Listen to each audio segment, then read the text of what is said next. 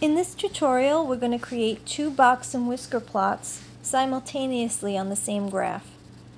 The two data sets that we're going to use represent the number of home runs hit by Mark McGwire between the years 1986 and 1999, and the other data set is going to be the number of home runs hit by Sammy Sosa from 1989 to 1999. So two data sets, two box and whisker plots. We're going to examine the 5-number summary for the two plots, and we're going to discuss which of the two data sets is more variable and the shape of the two data sets. So press the Stat key first to put the data into your calculator. Stat, Edit. Okay, I already have my data in the calculator. I'm going to run through the data values for you.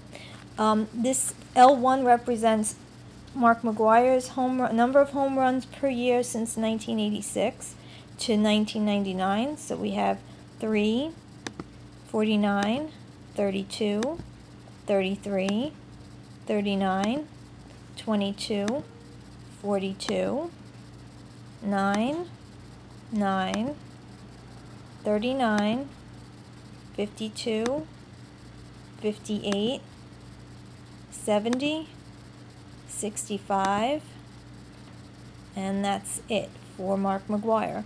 For Sammy Sosa, we have data from 1989 to 1999. Home runs per year, 1, 3, 15, 10, 8, 33, 25, 36, 40, 36, 66, 63, and that's it for Sammy Sosa. Once your data is in a list, no need to sort it. We can go right to setting up the box and whisker plot.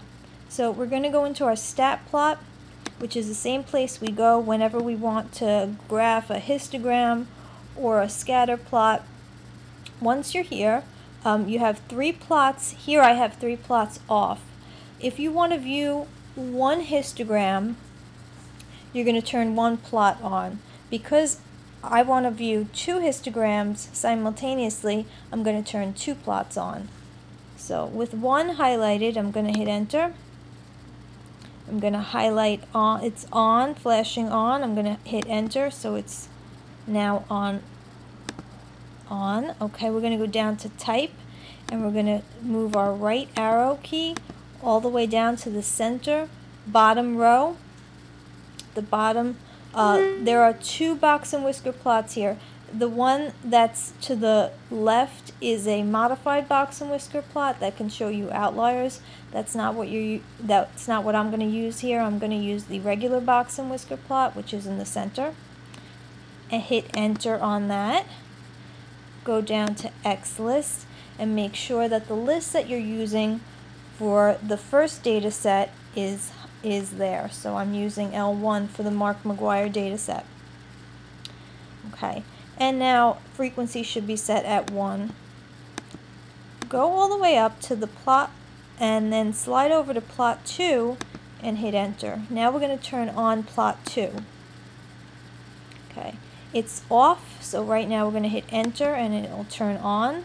You're going to go slide down to type and go around all the values and go all the types of graphs. Go to the center bottom one again, hit enter on the box and whisker plot, and here you want to specify your other list. Okay, there's an A there which indicates we're in alpha mode. Get out of alpha mode by pressing the alpha key once. Okay, and now I'm going to use the second and number 2 key to get the second list, L2. And frequency should also be set to 1.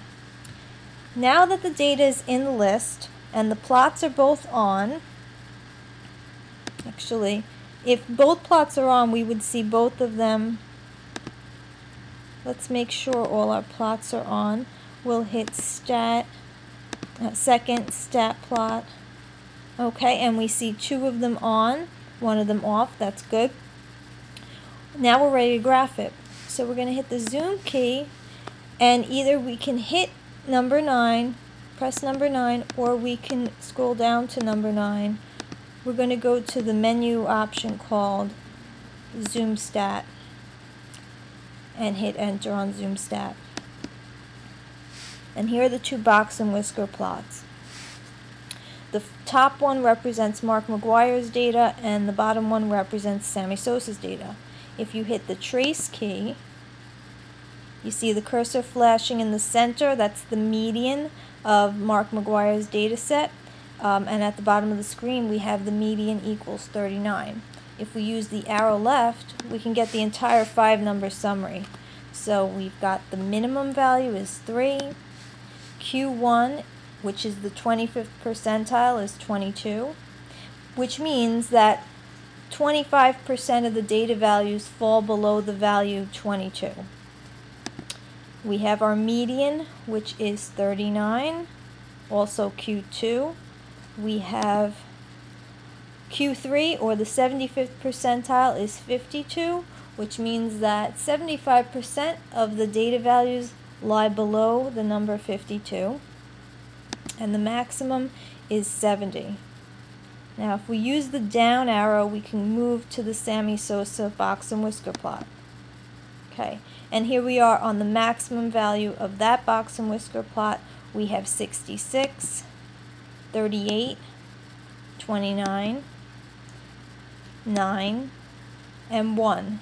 So the 5-number summary is min 1, Q1 is 9, the median or Q2 is 29, the 75th percentile Q3 is 38, and the maximum is 66.